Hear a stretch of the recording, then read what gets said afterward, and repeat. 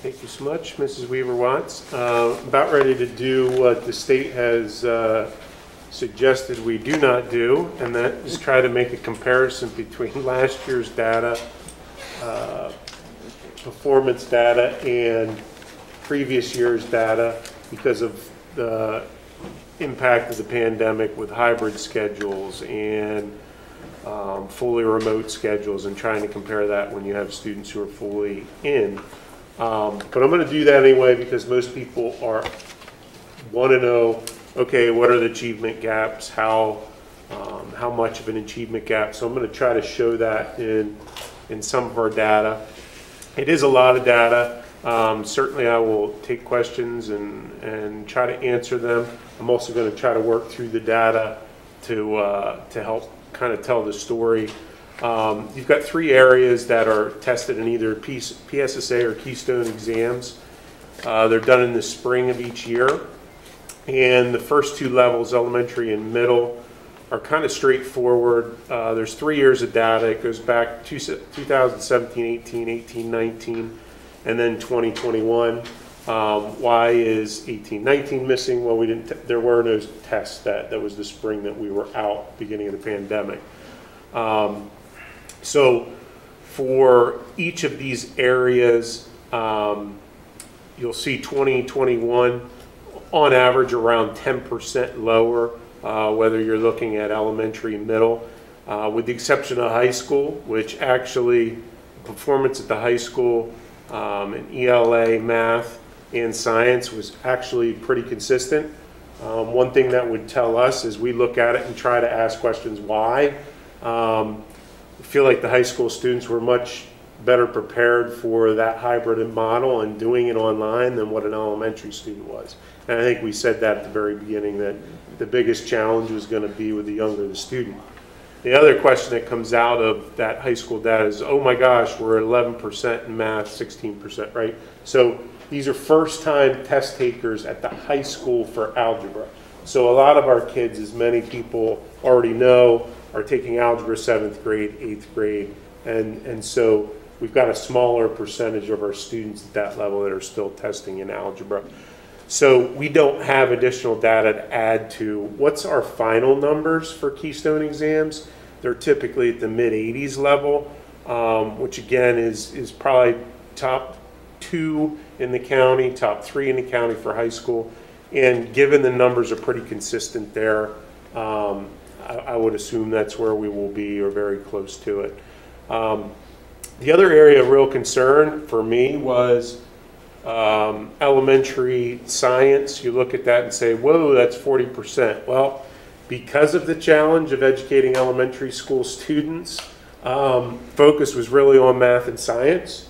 We felt very comfortable math and ELA. We felt very comfortable we will get them where they need to be in science once we get them back in school. It's also difficult to do the hands-on experiments and things that we become accustomed to do when we have kids in person. So we will catch them up, and science has always been a real strength of ours and our teachers. So, but obviously an area of concern and one we had to question to figure out why.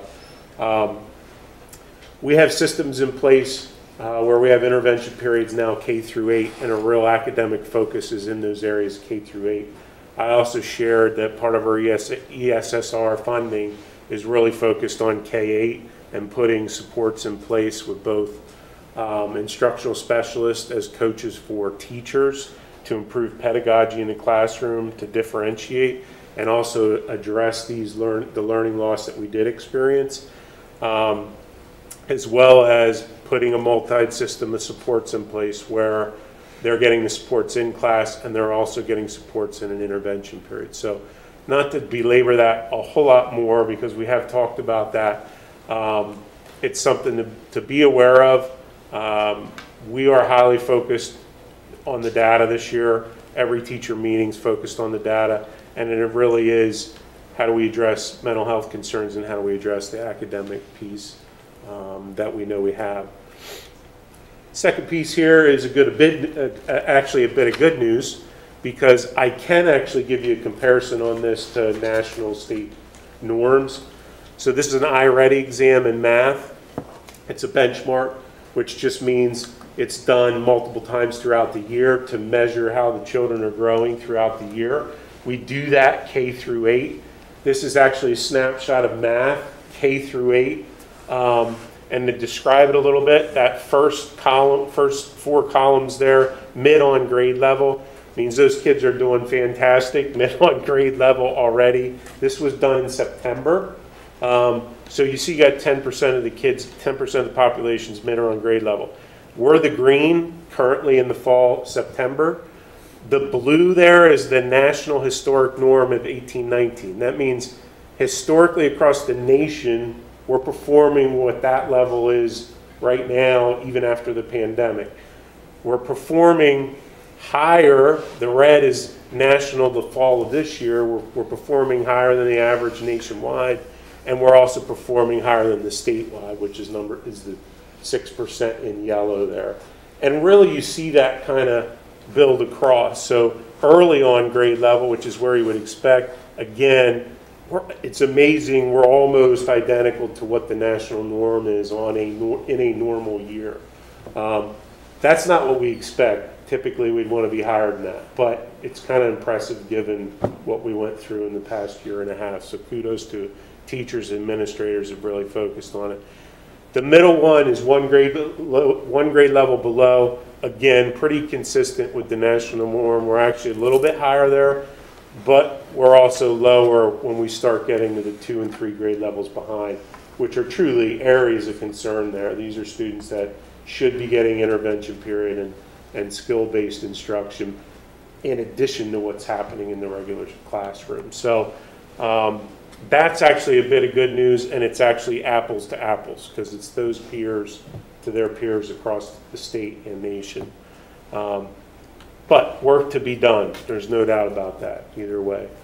And ELA, real quick, it looks fairly similar, where we're actually higher in ELA. Math nationwide, bigger challenge through the pandemic than ELA, without a doubt. So graduating class, important numbers. That top might be broken down a little bit too much with math and writing, reading and writing going on.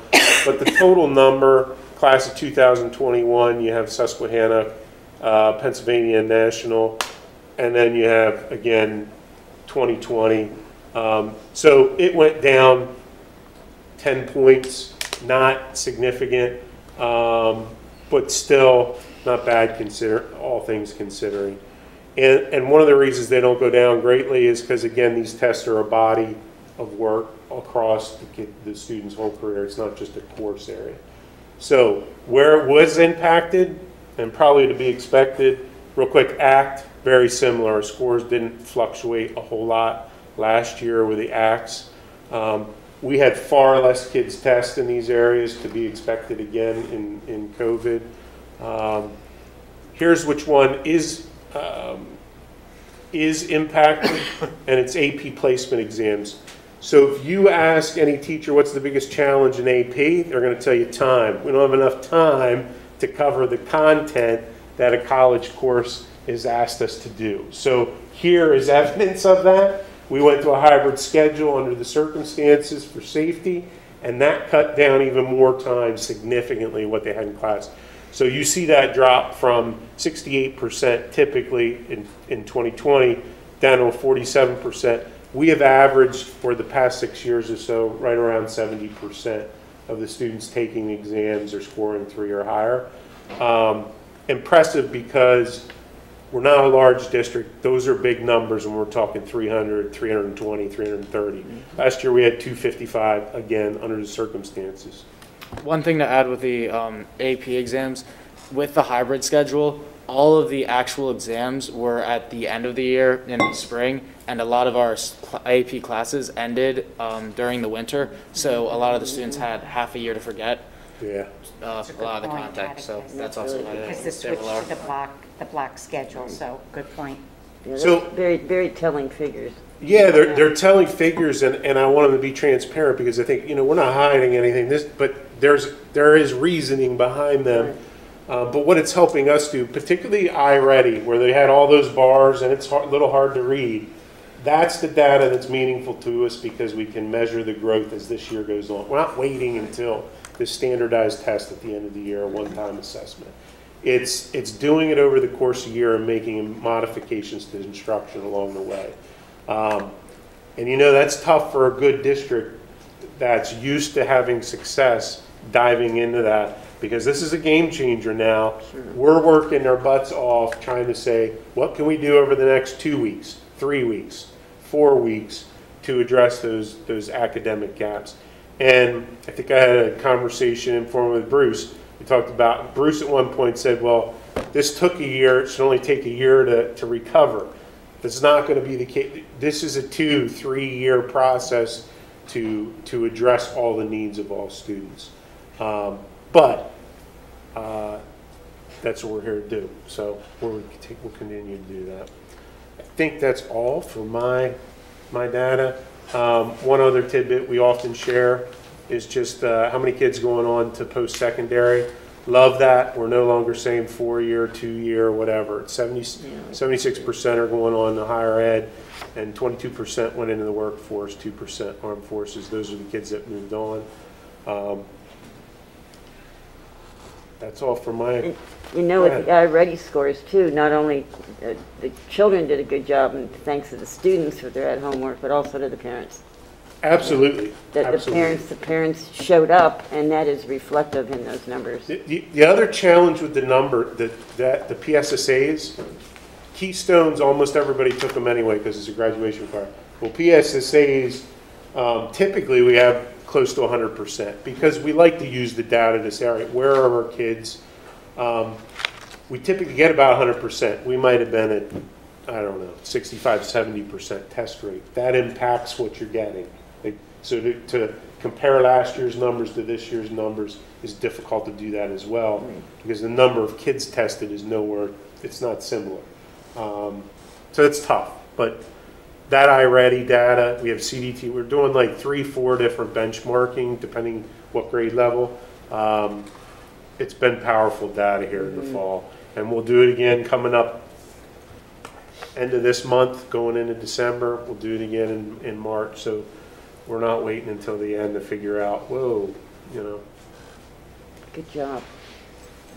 Thank you, Dr. Bryson. You're welcome. Absolutely wonderful, and it's really inspiring to know that we're going to get those updates throughout. So thank you so much.